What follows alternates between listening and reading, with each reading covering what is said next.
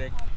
It was good. It was good to see our team come out with some fire and some intensity, some purpose to get better. Coach said it after practice. He didn't see any moping around, any dragging. Everybody came out here with some intensity. It was good to see. It was good Tuesday practice. Probably our best this year. Coach said y'all were a little physical. Might have to take it easy the rest of the week. Yeah. We came out here flying around, laying the pads down. So it was good, in my opinion. Where's the mindset of the team right now? You're best you can finish at 6-6. Mindset's just win. It's just do what we can to win. Win it. And obviously, it's for the seniors this week. Okay. It's our last home game in the Dome, and Coach Wilson and the whole team is just putting a purpose for the seniors. If you're not going to do it for anybody else, just do it for the seniors. So we're playing for the seniors this week. Full heart for the seniors. What jumps out at you about the Florida Atlantic offense? What's gotten your attention as you've watched it? They got some good skill guys, the speed, quarterback can put the ball on the money. We just got to communicate well on defense with the safeties, the linebackers, and the D-line. But we just got to communicate, run fast, and be physical in space. What did you see from the defense against Southern Miss? How do you review your guys' performance? We played an overall good defensive game against Southern Miss. We just gotta minimize, nullify these 5 plays here and there. 5 plays out of the 60, 70 plays we have, we let them gash. If take those 5 plays away, they rush for not more than 70 yards. But those 4 to 5 plays kill us. If we could take those away, we'll be good on defense. What was missing on those plays, or how do you clean It's that just up? Mental toughness. Out of the full 60 minutes, 3 minutes of the game, he's got to dig in deep and mentally prepare. Just be mentally tough for those 3 minutes, those 5 plays, and we'll be good. We just got to find a way to stay mentally tough the whole game. Let's put a whole game together. Excuse me. At this point, is it basically? I know obviously still play for a good old UTSA and the fan base and your students, your student body, but at this point though, you guys playing for yourselves. Of course, where you. More than anything, let's just play for ourselves, guys. That's for the whole season, really. We're playing for the guys within our locker room, within our facility. It doesn't matter who comes to the game. Right. We love for the whole San Antonio coming to the game, the whole student section coming to the game. If they do or not, we'll be okay. But whoever does come in the game, we love them, we respect them, and we thank them for coming out. But we're going to play for UTSA football. The guys in our locker room. Do you have any idea what your emotions are going to be like on Saturday? I'm gonna be ready to play. My mind's gonna be on the game, but we go out there for senior night and what have you. It's gonna be some emotions, a little bit of reminiscing, some sadness, but I'll be okay. The team's be all right. We want to go out there and win this game. That's the most important thing, is winning this game. Considering everything that's happened, if you do win these, I know you're worried about this week, but say you finish 6-6, 500. Considering everything the team's been through, you lost Frank, the guy that was supposed to be quarterback, and that's not to say that Weld has done a good job and stuff. But would you take that 6-6 at this point? That means you win your last 2 games. The fact that after considering everything we went through. Mm-hmm. Yeah, you want to win your last 2 games.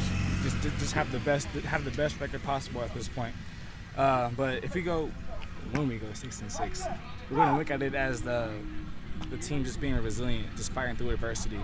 Because this team's been through a lot this season. So when we go 6-6, it'll just show our toughness, our mental toughness, and our resiliency to fight through adversity. Carl, we saw a lot of Jamal Sam over the weekend. What have you made of his development as his freshman year's gone on? Just the dude he's a heavy hitter. He gonna do what needs to be done. He's played safety.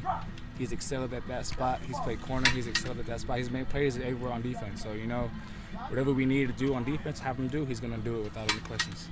And then for you individually, you talked about it a little bit, but how do you reflect on your journey to this point at UTSA, working your way up from special teams and reserve to where you are now?